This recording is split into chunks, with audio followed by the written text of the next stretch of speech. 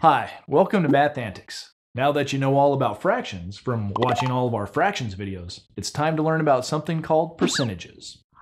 Percentages are super important. Have you ever been in a math class and heard another student ask the teacher, excuse me, teacher, when are we ever gonna use this stuff? You know, like in real life? Well, when it comes to percentages, the answer is 100% of the time. Well, all right, maybe not 100% of the time, but a lot. Percentages are used every day to calculate things like, well, how much sales tax you pay when you buy something, how much something costs when it's on sale, how much fiber is in your granola bar, or how much money you can make if you invested in the stock market. That's all real life stuff for sure. So you can see that it's really important to understand percentages and how we use them in math. All right then. Are you ready to learn the key to understanding percentages, or percents as they're called for short? Drum roll, please. A percent is a fraction. What? That's right. A percent is a fraction. And since you already know all about fractions, learning about percents is going to be easy. But a percent isn't just any old fraction. A percent is a special fraction that always has 100 as the bottom number.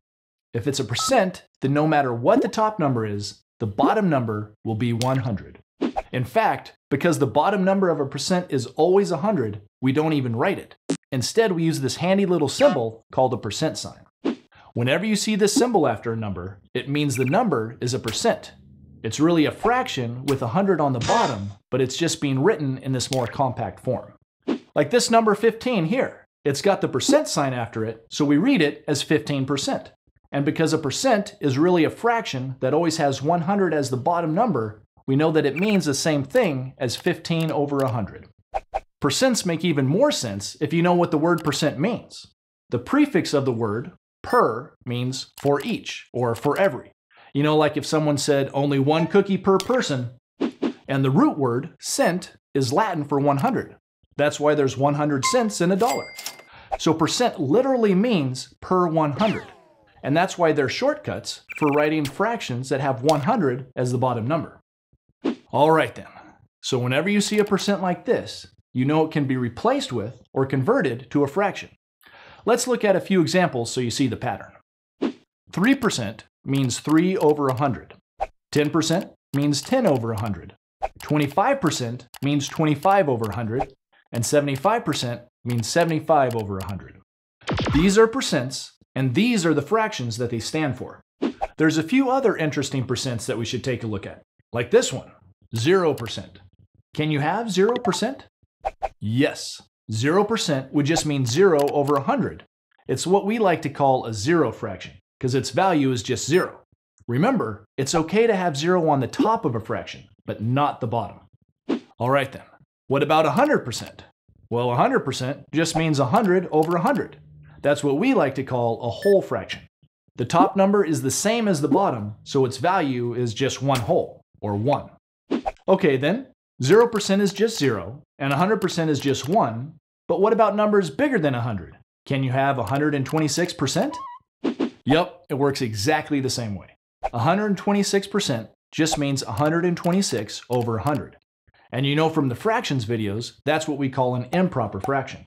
The top number is bigger than the bottom number, so the fraction's value will be greater than 1. All right, team. I want you to go out there and give me 110% effort in today's game. But coach, it would be improper for us to give 110% effort in today's game. Okay, so now you know the key to percentages, that they're just special fractions that always have 100 as the bottom number. But there's one more thing that I need to tell you about in this video, and that's decimals. Do you remember in the video about fractions and decimals that you can convert any fraction into its decimal value? Sometimes it was kind of tricky converting to a decimal if we had to divide the top number by the bottom number. But other times, like when we had base 10 fractions, it was easy because decimal number places are made for counting base 10 fractions, like tenths, hundredths, and thousandths. Well, guess what? Percents are base 10 fractions. They're hundredths because their bottom number is always 100. That means it's really easy to rewrite a percentage as a decimal number. You can do it the same way as we did in the base 10 fractions video. For example, we know that 15% is just 15 over 100, right? That's its fraction form. But it also has the decimal form 0.15 because this is the hundredths place, and 0.15 means 15 hundredths. So we can rewrite 15% as a fraction, 15 over 100, or as a decimal, 0.15. And now that you know why we can easily convert a percentage to a decimal, let me show you a really simple trick for doing it. First, you start with the number in percent form, like this, 35%. Next, you imagine where the decimal point should be in the number 35. It's not shown, but if it was, it would be right here next to the ones place. Now remember, 35 and 35.0 are the same value.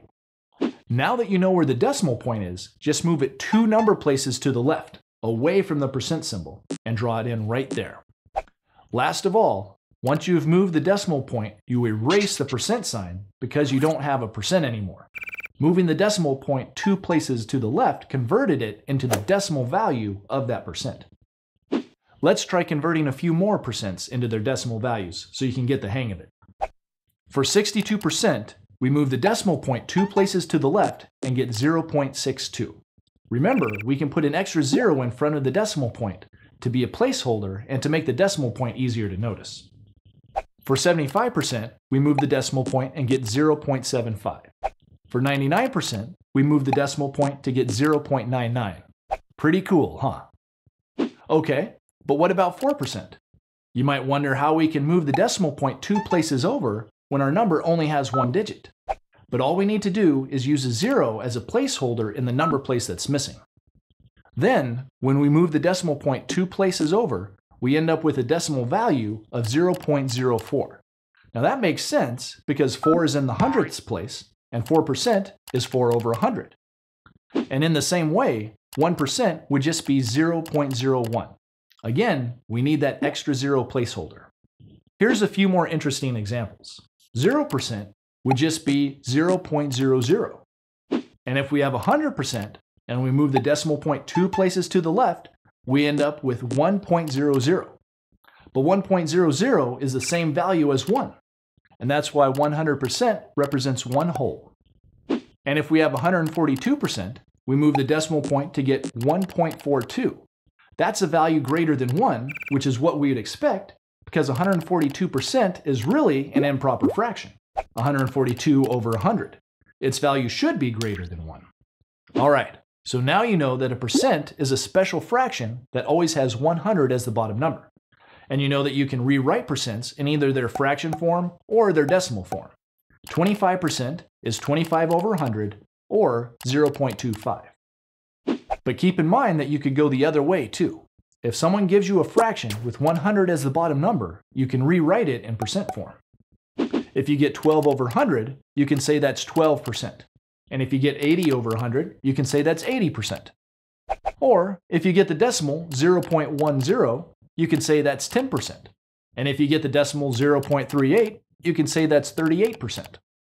So that's the key to percentages. They're another way to write fractions and decimals, but there's a lot more to learn about how they're used in math, and we'll learn more about that in the next few videos. But for now, you should be sure that you really understand the basics of percentages by doing the exercises for this section. Thanks for watching Math Antics, and I'll see you next time. Learn more at mathantics.com.